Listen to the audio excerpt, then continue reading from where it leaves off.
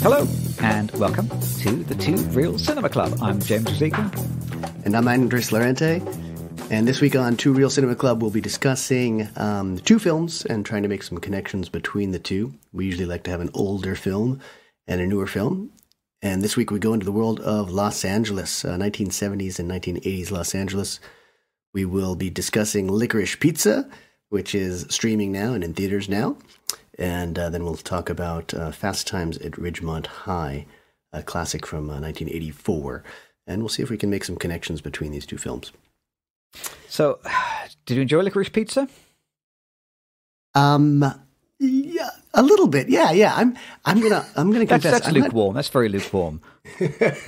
I'm not sure I got this film, to be honest with you. I think I went with my wife and stepdaughter. They liked it. They saw a lot in it. I just didn't. There wasn't a lot of meat for me in this film, and honestly, it's kind of the same way with the older film too, Fast Times at Ridgemont High. I've seen that film probably 4 or 5 times. The same sort of thing. So I'm going to go out. So it's not enough meat on it for you, but you've still seen it 5 times. So yes, you are vegetarian, aren't you? happy to eat without the meat. So what happens in Licorice Pizza? How would you describe it? Licorice Pizza is a very nostalgic look, I think, at 1970s Los Angeles. So it feels very LA. Because it is very LA. I guess it's a romance, and I'm not. There's certainly some comic moments, but I didn't find it like a full-on comedy. And it is a teen picture of sorts, I think, but made by someone who was a teenager in those years. Paul Thomas Anderson talks about the industry a little bit, and that Gary is one of the protagonists. He's a child actor who. And he's a school-aged guy now. I think he's 15 or so he should be in high school. 15. And it's funny because he doesn't do either in the film. He does very little child acting, and he does almost no schooling, as far as I can tell. So that was a conundrum for me. He meets Alana, who is sort of a restless young woman in her mid-20s. I think she's about 25, but it's a little... 26, I think she tells him in the beginning. 26, okay. He's 15, so there's a 10 or 11-year age difference between these two, and she's... still living with her family and sort of awkwardly graduating into adulthood. They meet in one of the longer meet cutes you'll ever see in cinema, where Gary's getting ready for his school pictures on photo day, and she's working for the company that takes the pictures, and they strike up a chemistry in his long wait and long walk towards the camera. They become friends. And despite the age difference, there is some sort of romance or some sort of spark there. But Alana falls for one of Gary's co-stars in some sort of television show or movie that they had done together. So there's this on and off, somewhat nebulous situation of, are they a couple? Aren't they a couple? Are they lovers? Are they friends? So I think, and without really a clear antagonist other than one another, it seems like that's the tension. Is this a love or is this a friendship? Yeah. I don't know if you got that as well, but I couldn't point to anyone else as being sort of their enemy or their antagonist. They're separate moments and random I think they are their own worst enemies, aren't they? The two of them, actually. I tell you, I made a little note here. I wrote in the margin, the wonderful adversarial, mercurial, passionate relationship is what I described it as. Because I think that is the whole of the film, isn't it? It's them kind of clashing together, like two jigsaw pieces that kind of don't quite fit, and they just brute force their way together at the end, I think. Yeah. And a lot of running. There's a lot of running to each other. There is a lot of running, isn't there? There is a lot of running. It's not the exercise variety either. It's 1970s before we did that for exercise. So Gary is in high school, as we said, but he never really attends because he's too busy, starting different businesses and things like that. His parents do some sort of marketing or promotion, and he seems to have a real entrepreneurial spirit. So that his opening up a waterbed store, and then eventually was there anything more 70s than a waterbed store? That's the 70s. Even they're waterbeds with ashtrays in. That is the whole of the 1970s compressed into one piece of furniture, isn't it? Yes, very. Yes, again, everything about this film screams the 1970s. There's also a pinball arcade that he opens up later in the film. when pinball becomes legal again, which I was surprised that pinball was ever illegal in California, but apparently it was. And so that's sort of the first act of this film, is them meeting, and then she sort of joins him in some of his businesses, certainly in the waterbed sales. And she also had accompanied him on this trip to New York City, where she actually sort of starts a romance or gets some interest in one of his colleagues on that program that they were in as children. So Gary, again, is not really doing much acting, but he is very much entrepreneurial at this point. And then the story is really more or less just, will they fall in love or won't they? It's almost like boy meets girl, boy gets girl, boy loses girl, boy gets girl. It's all that again and again and again. So we're just never really sure where we stand for them. Alana is eventually, excuse me, eventually he gets her into acting, but ever so briefly. I'd say, like, towards the end of the first act, there's this moment where Gary gets arrested and she runs, falsely arrested, is under some trumped up circumstances. He gets arrested. The police take him to a station. Alana runs. This is one of the big runs, is when she runs to the police station to support him. So there's definitely a lot of fondness there. They definitely care about each other, but they're not always very nice to each other. Shortly after that, he gets her into acting, but she doesn't pursue it for very long. In fact, I think the midpoint of the film is sort of when Sean Penn, who's playing a sort of a famous actor, he's somehow managed to get her cast in a film as his opposite. It seems like they're going to date a little bit. Gary starts to get quite jealous. For one reason or another, Tom Waits encourages Sean Penn to jump over a fire on his motorcycle outside of a restaurant. Alana sort of is on the back of the bike, but falls off the back of the bike. And that gives Gary a chance to run after Alana to show his support for her. So they are runs that are, complimented. They both run for one another once in a while, but they don't seem to, at that point, they were not getting along. But they are doing mutual runs to rescue one another. And then all of a sudden, her at the midpoint of the film, it's like she doesn't have a job, he doesn't have a business. Her acting career just sort of ends at that moment. And then also the oil embargo, very topical, gets thrown in there as a big threat to the waterbed industry, because waterbeds are, of course, made of petroleum products. So I've got you at about the midpoint, even the end of that second act in my mind. Has anything come up for you yet, just hearing the recap was right? I mean, you're exactly right. It does feel like the film is about kind of explicitly about two people running towards each other. But missing every time. It's I think some of those early scenes between them, kind of the scenes where Gary is jealous of Alana is jealous of Gary. There's this wonderful scene where there's a silent phone call. Gary knows that Alana's gone out with his friend Lance. And so he phones up and pretends to be Lance, but he doesn't say anything on the phone. And she kind of quickly figures out that it probably is Gary. So she phones him back, but he doesn't say anything to her, and she kind of doesn't say anything to him. And those kinds of silent phone calls, that's a really familiar scene from anybody's adolescence, isn't it? Those kind of jealous, silent, seething, emotional phone calls where nobody says anything. I thought those are some really well observed scenes, actually. And in the same way that when they're not an item, but they're kind of flirting a bit. And there's another lovely scene where they're both sitting at a table. They're kind of adding up takings from the waterbed business.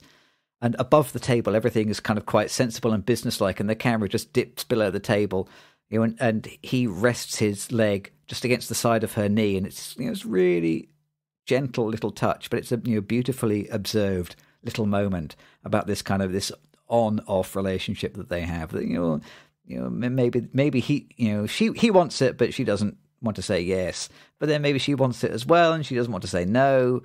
And they kind of orbit around each other. I think it's really beautifully observed. What happens in the second half? Yeah, I would say that well done on your part. I think you do have to look for some of those moments to really see the nice storytelling touches and the beautiful observations in the film itself. What happens in the second? The third act is Well, politics, of course. We've talked about business and sort of Hollywood. You've got to get politics in there. All of a sudden, Alana joins a mayoral political campaign, ostensibly because she likes one of the guys who's working on the plane. I think she gets the thing going by calling this one gentleman who works on a political campaign. Turns out that Gary gets some insider knowledge on this idea that pinball is going to be made legal again. So Gary, 16-year-old mastermind, manages to, I guess he already has a space that they've been using for the waterbed store. He's just going to turn that into an arcade in a matter of a couple weeks. Does it. So Gary's pursuing pinball and arcades, and Alana gets into politics. Seems to be doing pretty well. And there's sort of a late surprise in the sense that the character running for mayor is homosexual, and he, at one point, in order to sort of downplay or hide his sexuality, when he's having dinner with his partner in a restaurant, he brings or invites Alana on to sort of act as his beard, his girlfriend or something, so that people taking pictures or following wouldn't notice that, or even wouldn't guess that he's gay. I had to look that up, that thing beard, because I wrote in my notes, she has to act as his beard. Yeah. Oh. And after I wrote that, I thought, is that, are we allowed to say that? Is that homophobic or not? Is that all right? I had to look it up on Wikipedia. No, it is all right. I think it's all right. Yeah. I'm still hearing it. It's a euphemism. It's just something that we still say, as far as I know, but check me if that's not true. People can complain. It's a proper Taxi Driver kind of scene, isn't it? The scenes in that mayoral campaign really, really reminds me of Taxi Driver, and I'm sure it's deliberate. It's not coincidental. Yeah. And then Alana leaves the campaign sort of right on the spot there. I think she felt like she was sort of used a little bit. It was unclear. And she definitely was very close to having sort of a romantic relationship with her friend in the office, but then she also sort of has a bit of a crush on the candidate for mayor, and it seems like she's interested in him. So I think she's really let down. That sets her into running. So she's running across town because she's missed the opening night of the arcade. And at one point, I think that means that, of course, Gary is going to start running in the opposite direction. So they're very clearly running from, I think Alana always runs from right to left, and Gary always runs from left to right. Yeah. And they do finally run into each other. And then knock each other over, don't they? Yes. And it seems like they're going to sort of be together finally.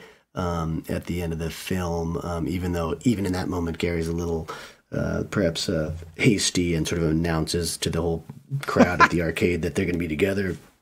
She sort of pushes him and shoves him off. So there's still this playfulness. And it's a little odd because she is 25, 26 years old and he is in high school. So the arrangement is a little puzzling. And it's covered over in dialogue at one point where she asks her sister, I think they're smoking a cigarette, and she says, do you think it's weird that I hang out with Gary and all his friends? So, I mean, if you flip that script and it's a 25-year-old man and a 15-year-old girl, it reads, I think, a little more troublesomely. So that's about it. I mean, let me know if you think I've left out anything major. I think that's kind of nailed it. It's like you say, there's not a very strong through story on this film, is that it's a few slices of life and a bunch of memorable scenes which I enjoyed, without there being a really strong through line. And I don't think it's about the through line. I think it's about enjoying the two characters. I personally really warmed to them both. I don't know whether you liked them. I mean, to start with, Gary is difficult to like, and he's a bit abrasive and and brash and full of himself. But by the end, I warmed to him. I think because of those silent scenes.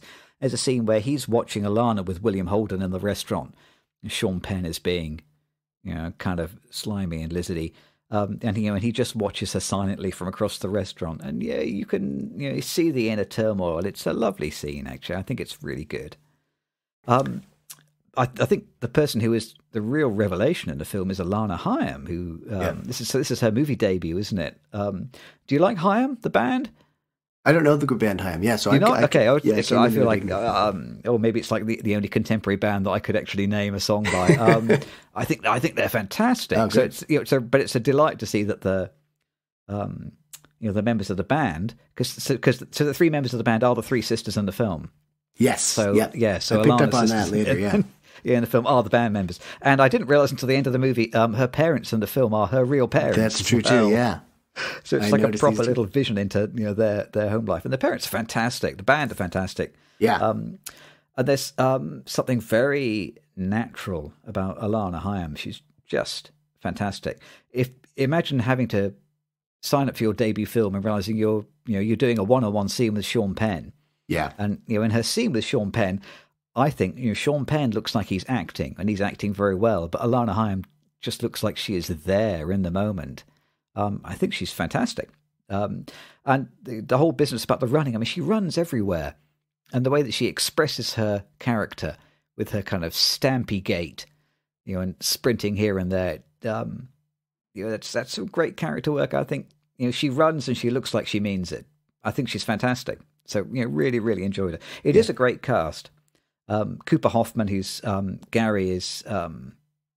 it's his debut film, isn't it? And I think he does a great job. Sean Penn, is Sean Penn. Bradley Cooper is kind of crazed hairdresser come producer John Peters. Does a kind of great comedy turn as a bizarre, aggressive and terrifying character. And even, Tom Waits, is watchable in everything. Yeah. So great cast, great character work. There isn't much of a story, and I find that I don't care. I think that's probably, I think that's what you've got to look for. I always go in expecting a story, and this is really more about the atmosphere. The color is amazing for the 1970s. I mean, it really captures that time, whether it's just nostalgia or if it's because we've seen that look in so many other films. But it definitely captures that era very well. But it felt quite random in terms of things that happened. Like the Bradley Cooper scene is fairly long. I mean, it's a sizable chunk of the film.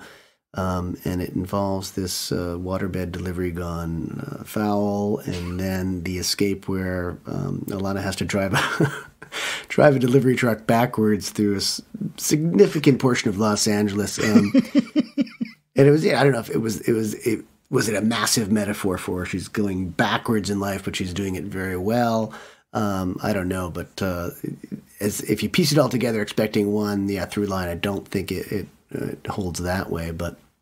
The whole sequence is utterly without consequences, isn't it? Like they smash up John Peters' car and they ruin his house, and they backpedal away at 90 miles an hour going down a hill backwards, and there are no consequences whatsoever. No, you could snip those 20 minutes out of the film and nobody would notice. Yeah, and in fact, is that a strength or a weakness? Yeah, he doesn't, and John Peters doesn't seem to mind either. Where he's immediately flirting with the next women on town when he's looking for gasoline for his car, which has already been destroyed. I don't think he can even drive it home at this point. So that was a big part of the film, and as you said, I think it could be snipped if necessary. And I think that kind of brings me to something that really struck me for both films, which is this Alfred Hitchcock idea that film is like life with all the boring bits snipped out. And I felt like for both of these films, a lot of the boring bits were snipped out, but it still didn't get to be that exciting. I was never really that glued to this film. I did see it in the theater, which was a nice experience, but it never really gripped me that strongly. So. I found myself really enchanted by this film, actually. I enjoyed it a lot more than I expected to. I went in with relatively low expectations, and it utterly charmed me. And I think a lot of that is to do with Alana Haim, I think, and there is a degree of nostalgia, not for a world that I experienced, but for a world that I experienced by proxy through watching Hollywood cinemas of the 70s and the 80s. Yeah. There's lots of quotes in this film from other pictures. Taxi Driver we talked about. Yeah. Fast Times at Ridgemont High is also quoted in the film. And there are some shots which I'm sure are stolen straight out of Assault on Precinct 13, I think, with the van coming to a halt at dawn. Apparently the film was all shot on 35mm, which is a rarity in itself these days, and using old lenses. That's the press release that I read, whatever that means. But at least you can understand why it gives it that genuine 70s nostalgic feel, because they're using the real equipment from that era. It's a little bit like people making 80s sounding records using equipment from the 80s. Sure. This is a film about the 70s shot using equipment from the 70s. Yeah. And I tell you what, aren't there a lot of 1970s cars around in Los Angeles? I'm amazed that they managed to get enough vintage new-looking cars to queue up to be in the queues for gas at the petrol stations. Yeah. Really, really authentic. Well, I'm sure there are entire businesses that are just used to supplying 70s cars. Yeah, for film. Either that, or I bet I'll read it. It's all CGI.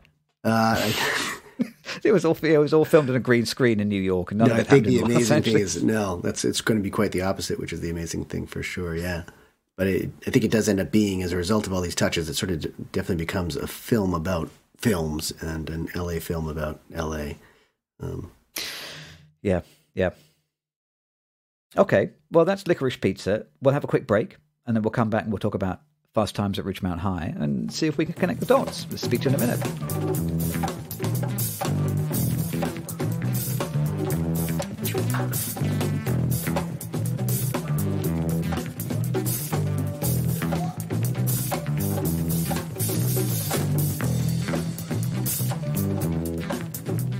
Welcome back to Two Reels Cinema Club. So we've talked about Licorice Pizza, and now we are going to talk about the film that we coupled that with, which is Fast Times at Ridgemont High. Take it away, Dr. Jimmy. Well, it's interesting that you said you'd seen this 4 or 5 times, because I had never seen this film before now. And I'm not completely sure how I managed to miss it so completely. I think I was sort of vaguely aware of it. I don't know whether it wasn't nearly as popular in the UK as it was in the United States. I was kind of aware of it, but it had managed to pass me by. So, a lot of fun to see it. A lot of fun to see it after Licorice Pizza. So, for people who haven't seen it, Fast Times at Ridgemont High, 1982 film directed by Amy Heckerling, who also made Clueless, more famously Look Who's Talking, which I've never seen, A Night at the Roxbury, and it was written by Cameron Crowe, based on his own non-fiction book, where he, at the age of 23, I'm not sure who will get away with this now, managed to persuade a San Diego high school to let him enroll as a transfer student for a year and pretend to be a teenager, so he could spy on the teenagers and write a non-fiction book about their lives. I can't imagine that would wash now. Could you imagine somebody getting away with that now? Definitely not, but... Pervert journalists spied on teenagers. That's what the newspapers would say. Or let someone like Alana, in her character in the other film, go into a high school as a 26-year-old woman.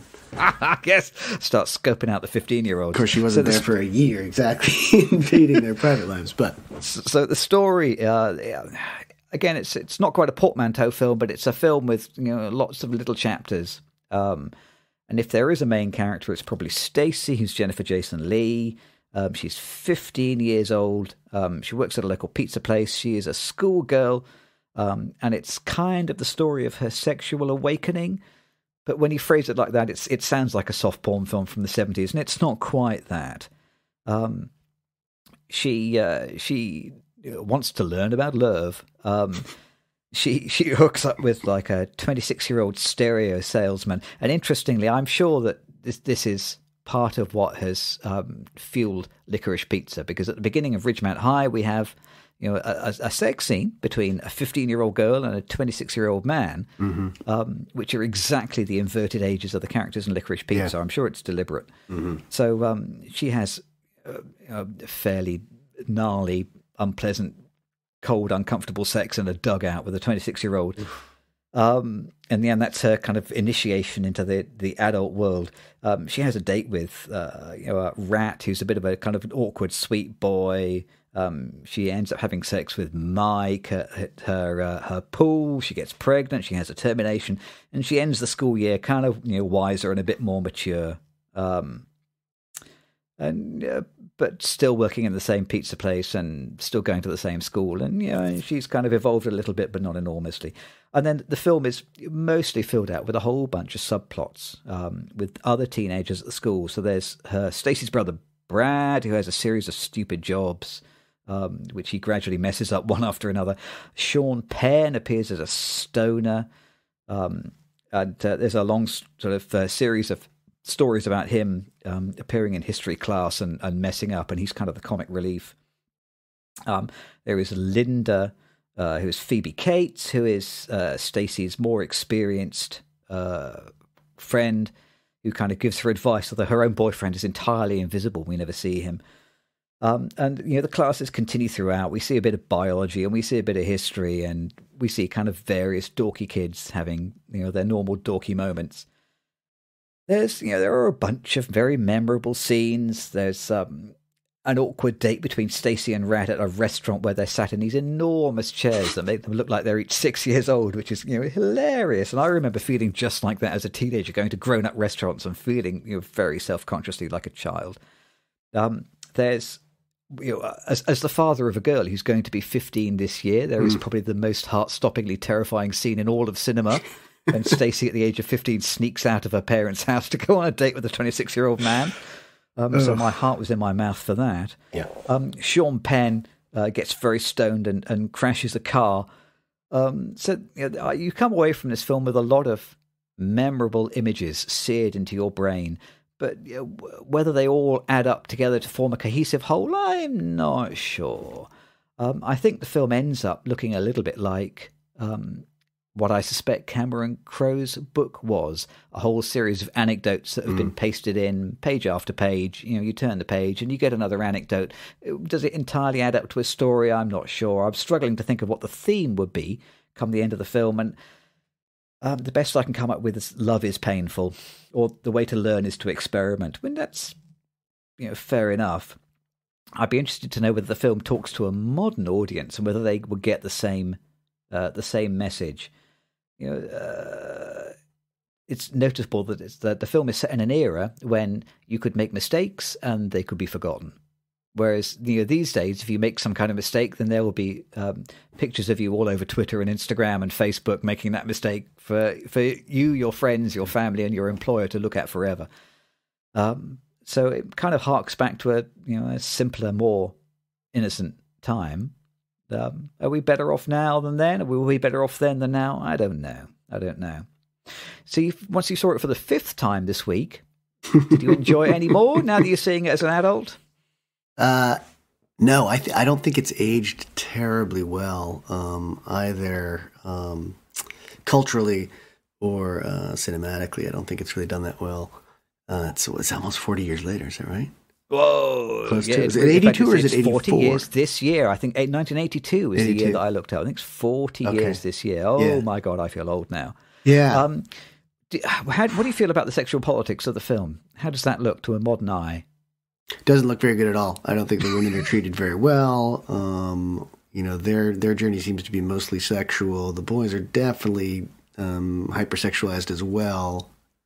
I'm not sure that they actually have much more going for them either. I think the Mike character's he's scalping tickets, so he's trying to make money on the side, and Brad wrestles with one lousy job after another, and the girls wrestle with jobs too. But there's nothing. It's not too. Boy, fleshed out is really not the right word to use there. Yeah, it's very fleshed out. In fact, yes, there is no shortage of fleshing out. It is. Like the camera. I wrote here that the camera really seems to like to linger on Phoebe Cates and Jennifer Jason Leigh. Yeah, and there is male nudity in the film as well, but the camera does not linger on their bodies in the same way that it does on the girls. Not nearly as much. No.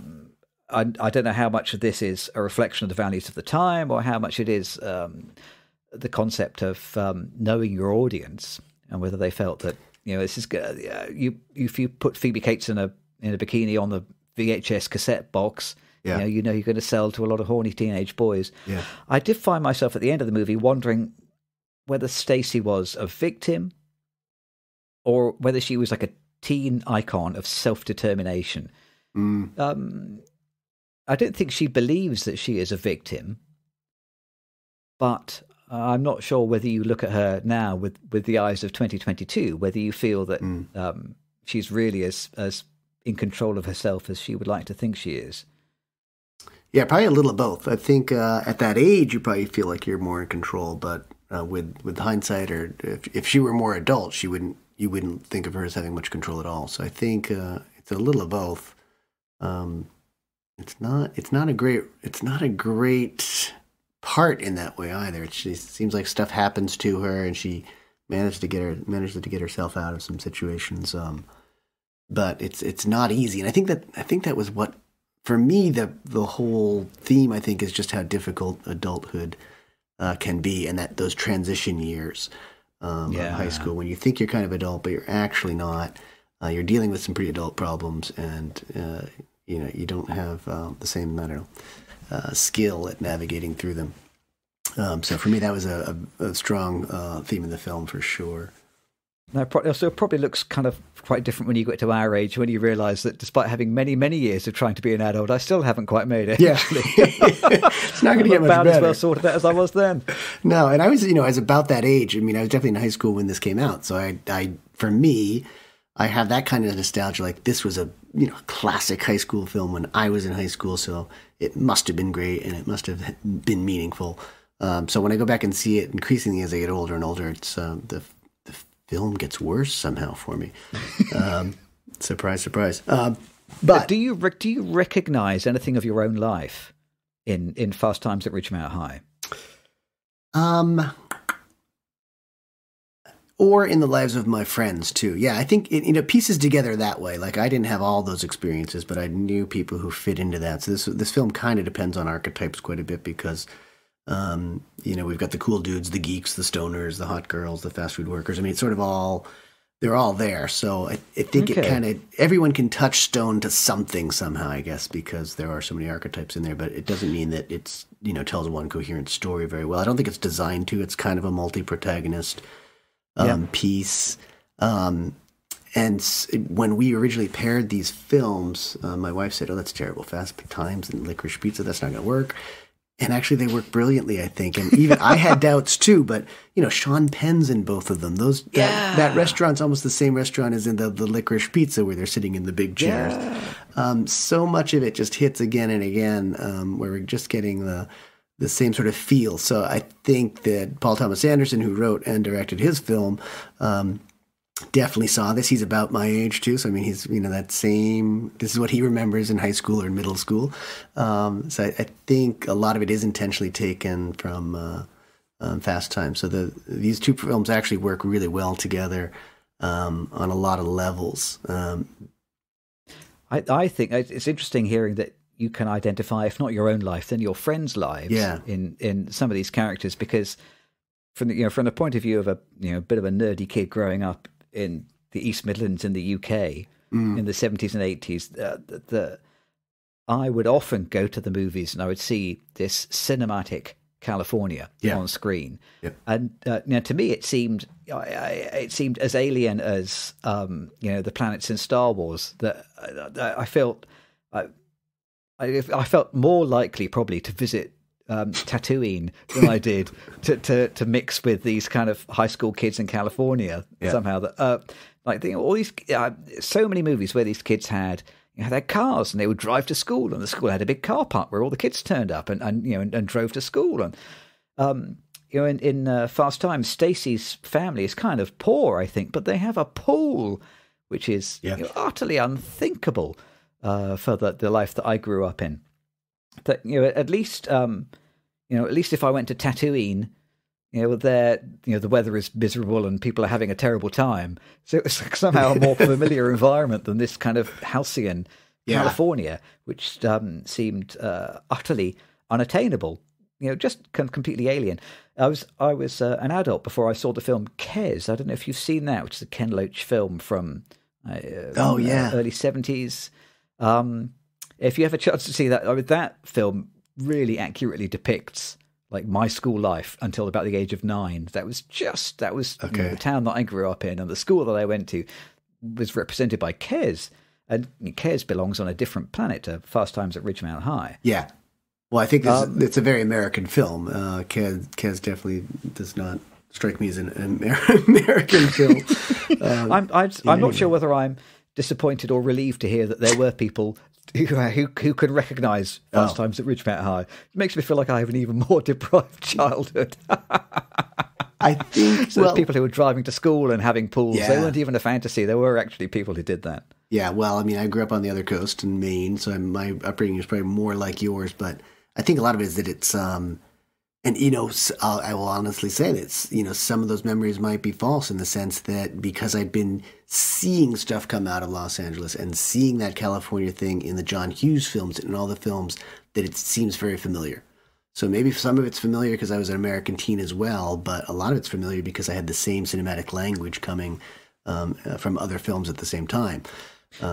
This is one of the things that we were talking about before we were recording, just about how there's something about the lifestyle and the images projected in like 1970s, 1980s Hollywood cinema, which it became like the proxy sort of dream world paradise for the world.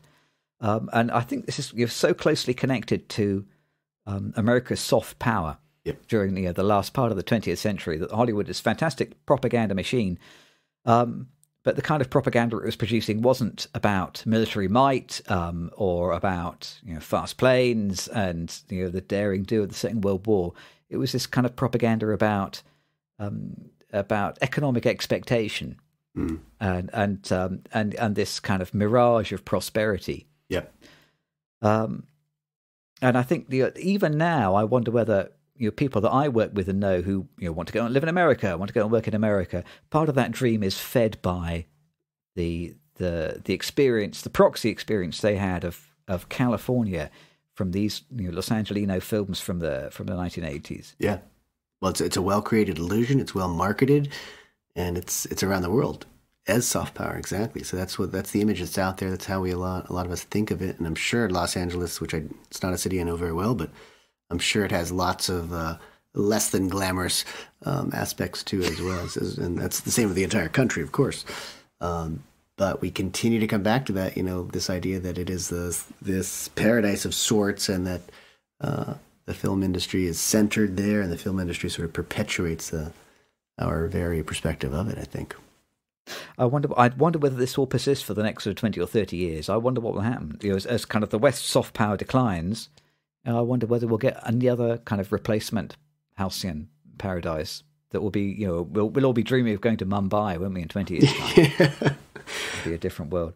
So, okay, here's my question. I got a question for you now. Then, so if I could give you a time machine, and you could travel back and be any of the characters in either Licorice Pizza or Fast Times, who would you travel back and become? His shoes would you like to step into out of all these crazy characters that we've watched? Oof. Excellent question. In Fast Times, I think there's so many awkward characters surviving an awkward time of life. I don't think I could choose anyone from that film, honestly. Returning to nightmares. Yeah. I think in Licorice Pizza, I'm a big Tom Waits fan, and I just love the fact that someone can, get the attention of an entire restaurant, get people laughing, yell at superstars across the restaurant, and then convince that superstar to go outside and put his motorcycle over a burning fire in front of all the diners who've left their hot meals to go see this guy jump on a motorcycle. I'd have to say Tom Waits in Licorice Pizza would be... That is the correct answer, isn't it? Oh my God, it is Tom Waits in Licorice Pizza. You're right. That is the man that we would all like to... Yeah, that we would all like to be. Did I say this earlier when it was so good I had to write it down, that when Tom Waits sees Sean Penn in the restaurant for the first time, he shouts across the restaurant at him. He says, "You shiny, tall, expensive prick," he calls him. I want to be able to address people like that in restaurants. Yes. Yep, those are the shoes I want to step into. How about yourself, though? Were there any characters that you saw yourself in more than others in either film? The guy that I thought reminded me of me was Rat, who is the sweet, nerdy guy who fails to take advantage of Jennifer Jason Leigh. Yeah. I looked and who looks so tiny in the big chair at the restaurant. That was the guy that I identify with, and I wonder whether that's the guy that the whole audience is supposed to identify with. He's the character that Jennifer Jason Leigh ends up with in the end. Yeah. So the film is casting him as the good guy. Yeah. He is the guy that we should admire and want to be like. So I don't know whether it's the film's success or whether it's my personal social failure, but he was the guy that I felt closest to. Good answer. He's definitely the best guy. I did read, this is my Fast Times at Ridgemont High trivia, that apparently the real guy that the character of Rat is based on is the same guy who founded the For Dummies books. Apparently so. So he wrote and then published the first For Dummies books. Maybe that's the mantle I would like to inherit. There's worse ways to be remembered by history than the guy who came up with the For Dummies books. Yeah, well, so, such an empathetic personality, I think, both as a character and probably as a human, in times that are so selfish and avaricious. That's like in the 80s, we think of just American greed to a certain extent. So I think he is the one character I'm not surprised that you would attach to, because I think he was the one to root for.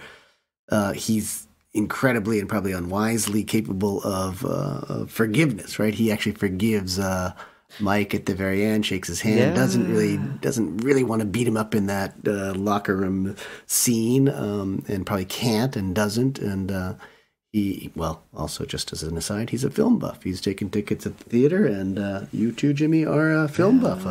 You're right. Yep, so that guy was written for us, wasn't he? Yeah, that guy really was written for us. Yeah. Okay, so that was our trip to California. Yeah.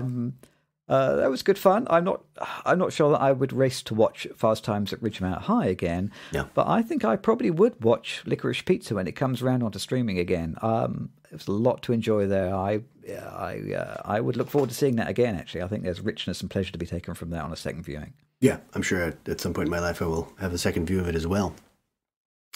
Right. So that was a lot of fun. It was a lot of fun. This has been... Yeah, I was just going to say, I'll have a second view at Los Angeles as well. I'm going there. So next pod, maybe I can talk about my in-person experiences in Los Angeles, because my first time through was not pleasant. Tell us if you meet Phoebe Cates. Excellent. So, feedback on the next pod. Yeah. This has been Two Real Cinema Club. This has been a lot of fun, and we will see you for the next one. Goodbye, everybody. Goodbye.